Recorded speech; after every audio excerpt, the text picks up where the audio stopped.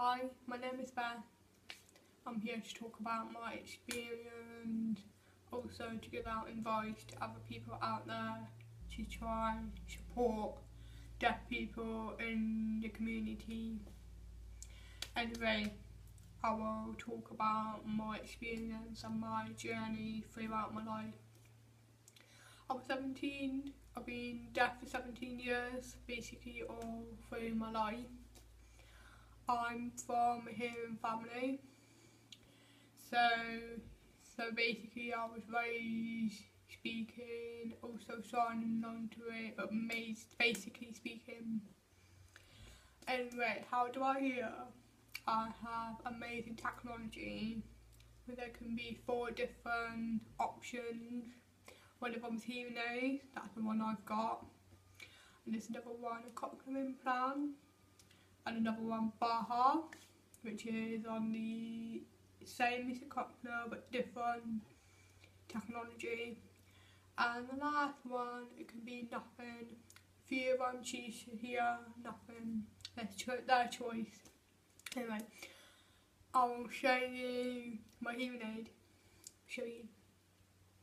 A few of you might don't know what hearing aid is. Hearing aid is the technology to help few deaf people to hear, not only everything, but like basic or important sound, or they can hear.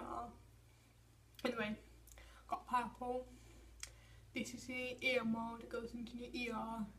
This is a hearing aid. It's like a computer technology that will produce, it will like speaks the sound into my hearing aid.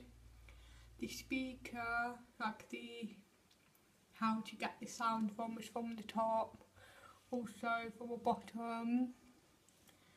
Yeah, and basically the sound goes into the hearing aid and it comes out here, then it goes into my ear, which is good. And anyway, the other technology that I have a bit of knowledge about is cochlear implant. Cochlear implants involved a major operation. It's the same to hearing aid but bigger, and it's got a coil, which is an implant. You have an implant in the skull and you have a magnet on the outside. I think it works the same way as a hearing aid, but the sound goes in the ear. It's called a cochlear implant because you have an implant in the cochlear, in the ear. So it's pretty obvious why it's called cochlear implant. Baha, I only have a little knowledge about it because I've got 2 friends who's got it. I think it's screwed in the behind the ear, and you have like a screw, and you have on the outside it's like a box. On the outside it's the same to hearing aid, but it's got this box and it's got like a volume on it, and you switch it off and switch it on. The other one is nothing. People don't wear hearing aid, even you don't notice, but it's the way they want. It can be their life choice, or it can be their culture and their family. For example, their parents are deaf, wear no hearing aid, so it comes down to the child. Anyway, it wasn't hard life for me because I was raised in a hearing family. So basically I mix with hearing people and that sort of thing. My first language is speaking, not signing. So it does make a big difference. But when I was born, when they found out that I was deaf, they told my parents, saying that I won't be able to speak, or I won't be able to hear, or I won't be able to lead a good social life, or like that. But I'm 17, I'm full time at college, I can speak, I can hear. Well, not hear perfectly well, but I can hear a little bit, which I do appreciate. And so it's just a good thing. Anyway, I will tell you about my journey through my life. Well, when I was born, I was fitted with a hearing aid when I was about 18 months, I think. But don't really have a knowledge when I was a baby then, but I had hearing aid almost all of my life. But obviously when I was little, you don't understand why you have to wear hearing aid. Then it started to, I kept taking them out because it was too noisy and that sort of thing. And it hurts in my ear wasn't used to it back then. I kept taking them out. When I was about 8, I started wearing them and I got used to it. I still wear it because it does help me a lot. Yeah, it helps me a lot. It helps me to communicate, it helps me to hear and that sort of thing. And then, you know, in year 6 when you have SATs, I did it, passed, moved on to secondary school. But I went to mainstream school, not fully deaf school. I had a hearing impaired unit, which helps a lot. I have a TA in the class with me every lessons. What TAs do to me, they take notes and they make sure I understand. But it can be different to deaf school if you go. But I don't have any knowledge or experience of going to deaf school because I've never been. Anyway, I was halfway through my GCSEs. A lot of people would have thought deaf people would be able to do GCSEs or be able to do English or math and that sort of thing, because we were labelled as deaf and dumb back in years ago. But obviously I've proved them wrong. I passed my GCSEs and my passed English, maths, science. So which is good for me that I passed 3 of them. But even though I struggle in English, the reason for that, because I'm deaf, I don't listen to all the sounds or all the words, and my grammar is not good, it's not perfect, but I can do it, but it's quite hard to do it. Yeah, so now I'm at college at the moment doing health and social care level 3.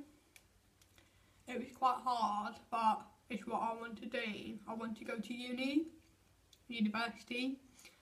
So that's what my aim to go to uni. But people think, oh, deaf people can't do this and this and this and this and that.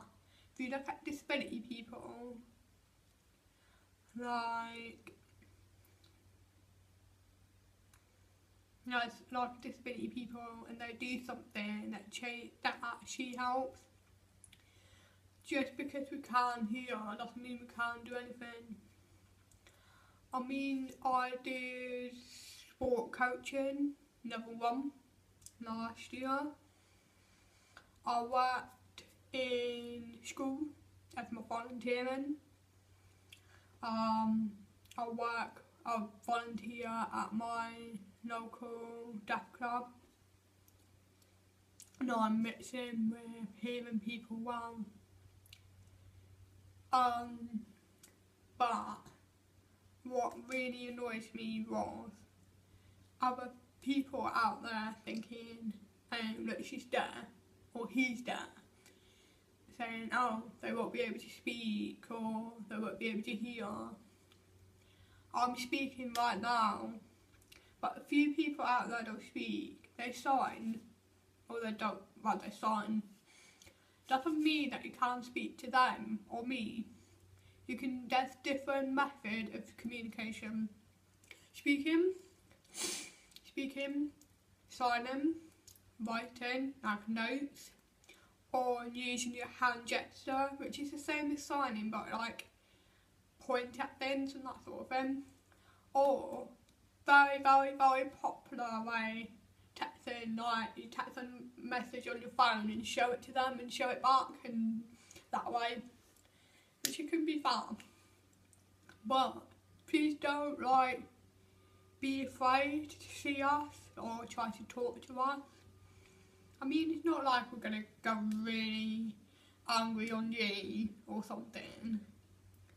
But my advice for people out there with deaf child, never listen to the consultant who say your child wouldn't be able to do this and this and this and that because they're deaf. I came all the way and I'm doing well. I mean, I got 3 qualifications and 7 GCSEs, and I'm at college at the moment, aiming to uni. So I can do it. I'm pretty sure all of the deaf people can do it. So I understand there's no barriers, but it's worth breaking the barriers down. For example, me, I needed like support. I will fight for that support. I have support at college. I have an interpreter, so it does help. Yeah, and also, there's no need to be scared to talk to either me or other deaf people. It's not like we're gonna ignore you. Well, we might ignore you because we can't hear. Maybe you can tap on the shoulder, but please do not shout. That's what annoys me. People shout thinking we'll be able to hear. Here's one question. If someone shouted at you, would you be able to hear? That's the question. If you can't hear someone shouting at you, how would you expect us to hear? Also, talking really slow. Please don't do that. That really, really annoys. Like, how are you? That will drive me mad. Literally drive me mad. Anyway, I hope this will like inspire you or help your knowledge up a bit. Also, I will like try and give out more videos if I can think of something, that sort of thing.